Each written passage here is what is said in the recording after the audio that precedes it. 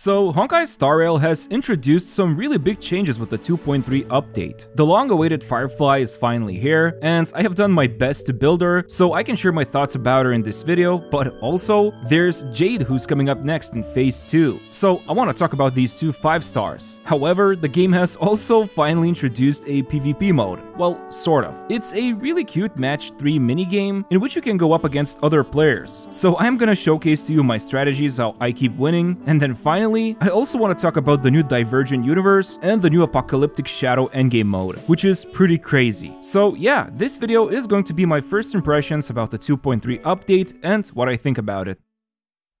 Okay, first of all, full disclosure, Hoivers decided to sponsor this video, which I'm really grateful for, and you can use my link in the description to download Honkai Star Rail to help support my channel. Now, I'm not sure about you, but Firefly really feels quite insane, with the right team of course. Now, I am still in the process of building my Gallagher and Harmony Trailblazer, however, this current team, even with not the most efficient relics, still feels absolutely bonkers, especially in the new Apocalyptic Shadow endgame mode. Obviously, part of the reason why this team is amazing is that the first season of this mode heavily emphasizes break teams, since when enemy's weakness is broken, the whole team recovers skill points and activates their ultimates, which is amazing. But then weakness break and super break damage also gets boosted, and you can even pick up one of the 3 buffs, such as the one that increases break effect by 50% and boosts speed after doing a super break. So long story short, Firefly is thriving in this new game mode. Now her playstyle is pretty unique. She basically wants to go into her ultimate as soon as possible because that's where the insane damage comes up, but even then, she can recover a ton of energy with her skill, and then in ultimate mode, she can actually imprint fire weakness on enemies, and even just straight up ignore weakness type, and still reduce the toughness bars. I mean, just look at her damage, it's pretty cool.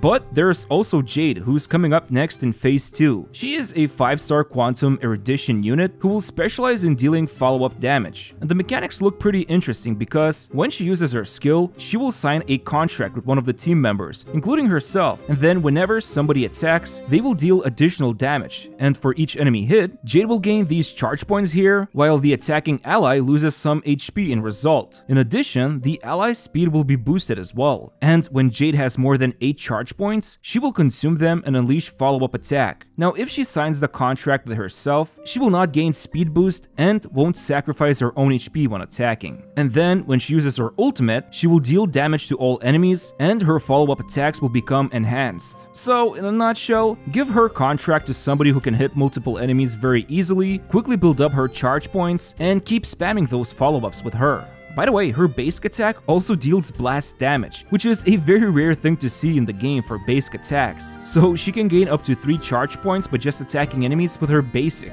And honestly, the current meta is pretty diverse at the moment. There's super break teams that include Firefly and Boothill. You can also go for follow-up comps such as Dr. Ratio, Topaz, Robin, and Aventurine. And there's also DOT teams with Kafka. And of course, there's the good old hyper carry comps, currently dominated by Acheron, but Imbibitor Linnea Hung and Jingliu also remain as very popular choices too. So, seeing how Jade is a new follow-up damage dealer, I am very interested to see how she will impact the current meta. Most likely she's gonna be a nice alternative to use in follow-up teams, but you know, she is a quantum unit, so there's always that mono quantum team that somebody will try to build. But yeah, aside from the good old meta talk, I recommend for you to check out Firefly's animated short. It's really well made, and one of the more interesting things I learned from that video is that Sam's suit she's wearing is one of the many engineered suits of Galmot's Iron Cavalry, which is a cool little detail I haven't noticed before. Overall, Firefly seems like a great character if you want to start playing the Super Break team comps, and so far, she's been demolishing content pretty easily. I will say though, that both the new Relic and Planner Ornament set is a bit of a chore to farm,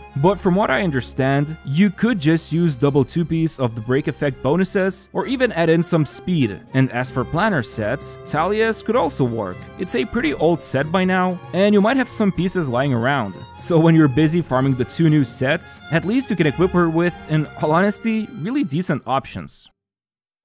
Alright, so let's talk about the hardcore PvP mode of Ruthless Combat. Yeah, so it's a match 3 game mode where you use the origami bird abilities and go up against 5 other players. There are some single player challenges too, but the meat of this game really is the multiplayer mode.